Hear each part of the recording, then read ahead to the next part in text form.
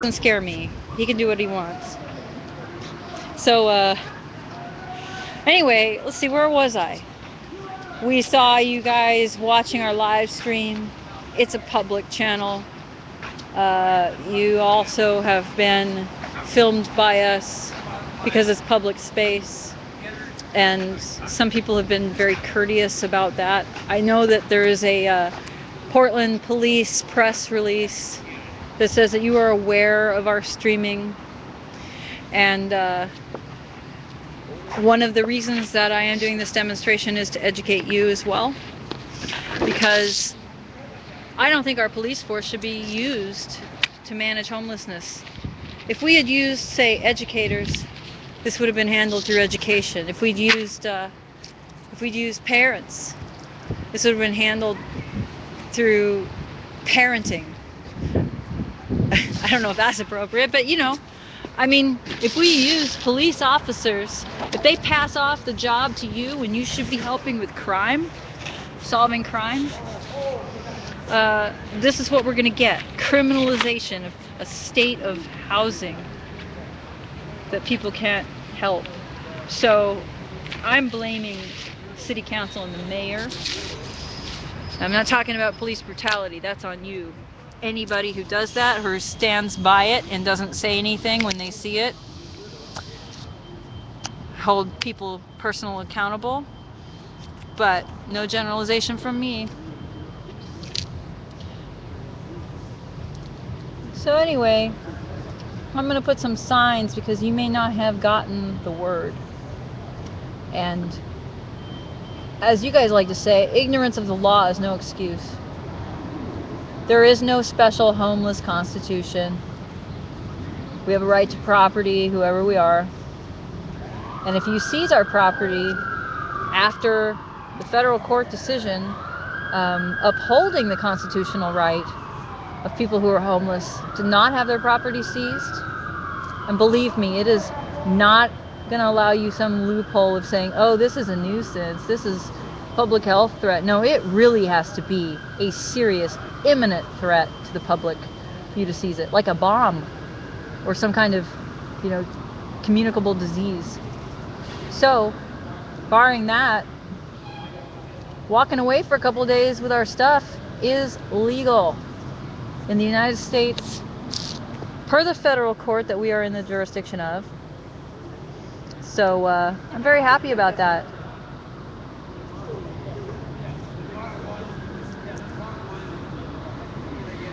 And I hope that this outreach gets to you. So anyway, join in the chat room, but please don't troll, because the last troll that I had was actually, I believe, somebody working for the police. I don't think regionally, I think just a troll who works with police. Not our police department necessarily.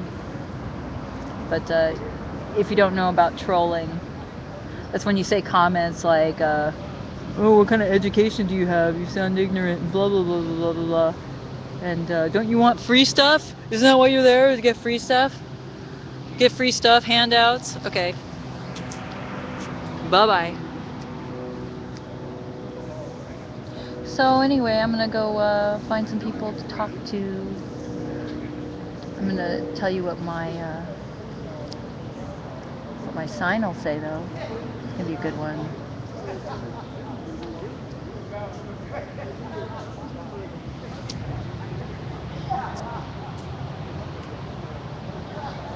Ignore the law at your own risk. You get the point.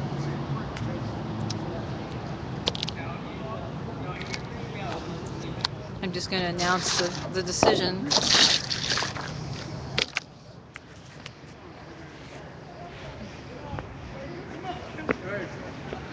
I really do want to alleviate this from the police. We could have lockers.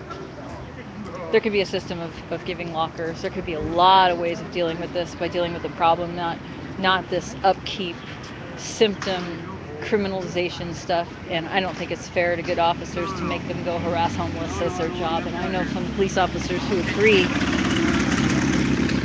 And, I know it's hard to speak up. But maybe you could say, around your peers in the lunchroom. Actually, I'm kind of sick of waking up homeless people and making a move and stealing their stuff and the harassment. What is the mayor going to do now that we're not doing this anymore? What is he going to do now? Well, he's actually going to have to do something else, something positive. And there's a lot of people who give input. They haven't really tried to reach out to the public. They just talk to themselves. And they're making it an institution so they can make money off of it and have the little cushy jobs, keeping homelessness forever. Anyway. Cents matters. You guys are going to learn. 7 cents. What'd you say? Only 35 of it matters. Oh. So what? You're gonna take my 2 cents? What can you do with 2 cents? I don't know. What can you do with 35 cents? Is there any hot chocolate? What can you do with 37 cents? Nothing. I don't even know why they make change anymore. It's a fucking joke. Okay, I think we're getting there. When it cools down, you want to try this and see if it's any good? Mine tastes a little bit better than that one. Oh, come on, come on. We'll just blow up Give it a if try. I get hot. Give this one a try. Nah, I'm all right. Oh, come on, 99. Please, No, please. no. Okay, here, pour it in there. No. Pour it come in there. on. Pour it in there. No. I'm only, if you're Yes. trying it, pour it in there. Come on. Pour it in there. I'm not going to do that. Quit being so nice. Tell her. Quit being so nice and polite to her. Make Hey. me sick. Not literally. I took a sip out of this over here, but would you try this Oh, coffee? that's black. There you go again. Play the black card. You don't have to drink it, but Watch. it's really Next hot. thing the It's MLK really bus hot. is gonna come by again. I'm gonna start all over. We're getting a taste test to see. Next time that bus comes by, I'm fucking out of here. You can throw another 30 cents in. Vivian, Okay, just make it a half tenner and we'll call it good, right? I'm out of can lighter you be fluid. on camera now that you have your hat? Copy that. Because you look beautiful. No. It's a really beautiful hat. Oh, come on. Come here, girl. Please. I don't like that. On camera. Why you put me on camera? Because. I got a lighter. You see my lighter? Look. Could I put you on camera? Fuck no. What? Oh, it's gun. Oh no. No violence. Let me see this. Look, I gotta make the sound. Do you not have lighter fluid? No, I do. Oh, really? I'm not sure if I have it here, but I will. I think I have it at home, and I'll bring it in a couple days. Okay. Cool. Oh shit! Sorry. No cameras.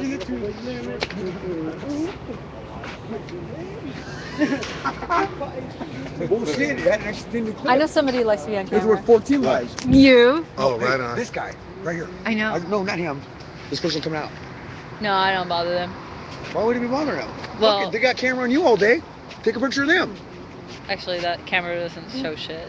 This one or this one? Well, actually, those do. I beg to differ. I was behind that desk the day they had the thing in City Hall Mhm. over fluoride and non-fluoride. Oh yeah? Yeah, they got audio too. It's not that great. No, they don't have audio. Okay, they don't. Do they? I don't know. Do they?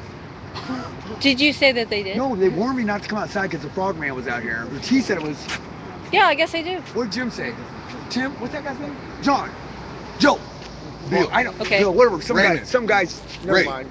You got one of them. What? Well, whatever. Some Timmy. guy. Some fucking dude. I don't know. Some real well-seasoned gentleman told me that they. Roy? Fluoride man. Was it Fluoride man? Is that his Okay, name? fluoride man. Okay, I don't know what the fuck it was. The security guys were like, or security lady, well, never mind. Two people behind the desk were like, oh, look at this frog guy. And she's like, ooh. So I tried going behind the desk. And I got like to here, and I'm like, what? And she goes, get out of here, blah, blah. I'm like, are you serious? Didn't you just tell me to look at it? Yeah, so then I walked back around, and she's like, you're going to get me in trouble. I'm like, no, I'm not. So then I jumped out. That sounded like Cindy. I already told I don't know who the fuck they are. And I looked, they're all pretty cool, but I went like this, and the other lady's like, more, she was like, no, get back. And she goes, seriously, you're going to get me in trouble. I'm like, oh, okay. So I started, and I saw just a glance of this Did guy. you hear Hear what? any sound coming from the monitor? No, they're too busy bitching about me getting them in trouble. I wasn't even doing anything. So you couldn't long story- hear- The point of the story is, she goes, he needs to untuck. Or no, yeah, untuck. She goes, he needs to untuck. I'm like, what's untuck? I don't even know. And then something about I don't either. inappropriate something or whatever. Anyway, I was confused. I go, I gotta get out of here. She goes, well, you go up the stairs, you go out the second floor, you can go out that way, and you go that way, and you won't have to see him. So I did, and I snuck around the building, and you guys were doing your thing, and I went like this and walked by. I glanced at him, but he was turned the other way, so I can either confirm or deny if he was tucked or untucked. It's a good Whatever story. tucked or untucked means. It's a Hey, look funny out there, watch story. out. So anyway, like I was saying, I'm like, now I'm confused. See, now there we go. Not that I was making sense before. Now I lost all train of thought. And You that were was talking a about the green that was a guy. derailed train to begin with. Fluoride man. Is that who he was? Wow. Did he have an inappropriate thing hanging out from his area or something? I don't know. Well, I know who you're talking about. Did he have an inappropriate I thing? hope not, because he was tap dancing with a little girl, so I don't think so. Oh my gosh. Well, Oh, okay, right. He was messing with a little girl. So. No, he wasn't maybe messing. untucked. Did he He untuck? wasn't messing. If he was untucked, I guess it's okay. But if he was tucked in, I don't know. They don't care. If they're security, I think they would come out and said something, right? They recorded the No, we whole would have thing. said something. Fuck, they YouTubed it around the world. And I still haven't looked at it. Hey, no, they're security to the building, I know, they're separate not to entities. society. Fine Are they moment whacking in hot? Are they Vigil whacking TV. hot, or- Trust me, they got the inside line. Actually, there's a video. You can see more of stuff like this only when the police had to come. It's called non-OPDXer in the PPB. That would be that guy. He was flying. Is he? That's what it sounds like. Sounds like he's protesting. He's going into the fluoride march. You know, that's happened a lot. Curtis? I wouldn't say anyone belongs to Occupy or doesn't belong to Occupy. I would say more like they're with us in protesting and self-awareness of why we're here and Yes, I think that's cooperating. dark sarcasm in the classroom.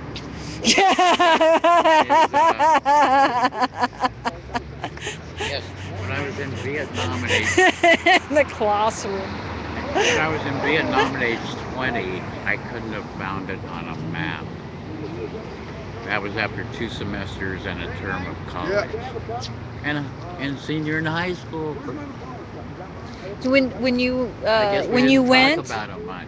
when you went, did you? My God, that's crazy. That's is dark sarcasm in the classroom. It took me years to put meaning to that song. So when you went, you were in college or you had dropped for a while? Yeah, I was.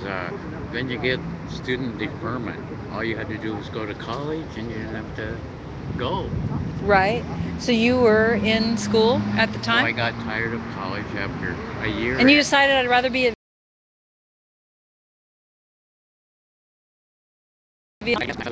after PSU, hey, same letters. Huh? So you guys decided I'd rather go to So- Vietnam? Well, we just didn't want college, and then then you either go do that or yes.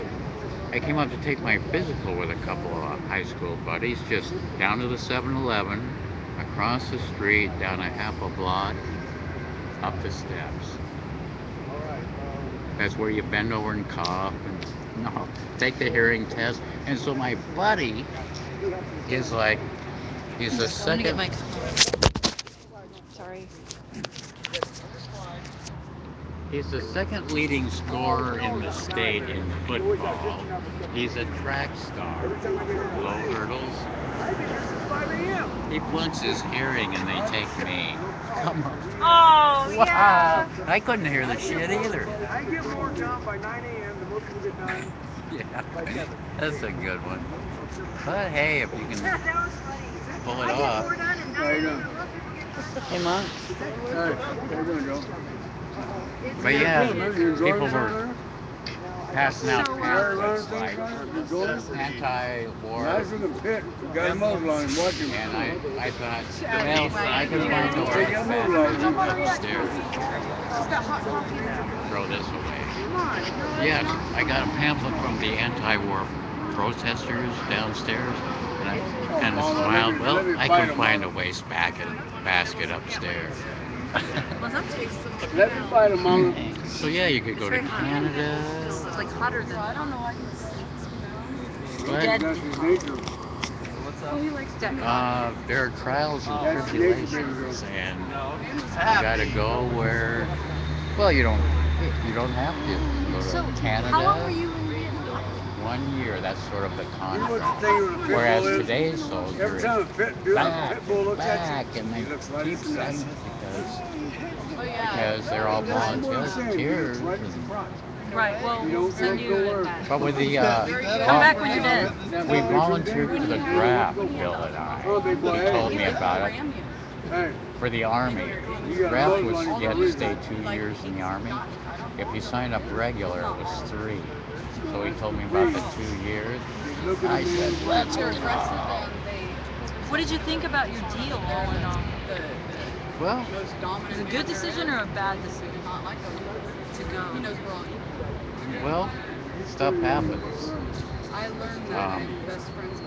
And here I am having a good time. I wouldn't rather, be anywhere else than where I'm standing right now. So, I don't know.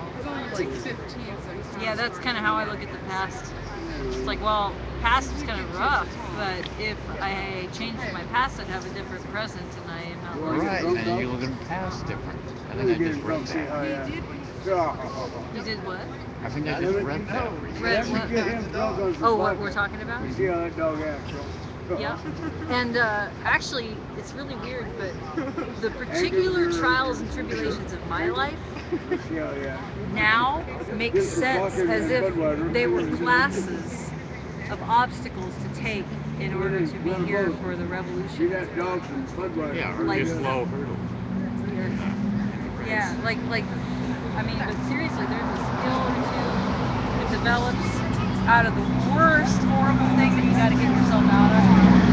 And I had some scary ass shit. Man, I don't want to hear about it. I know. Well, cheers to that.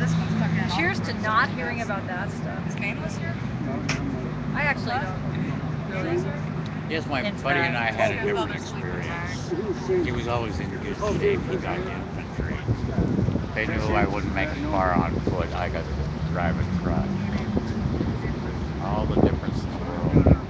It sounds like so.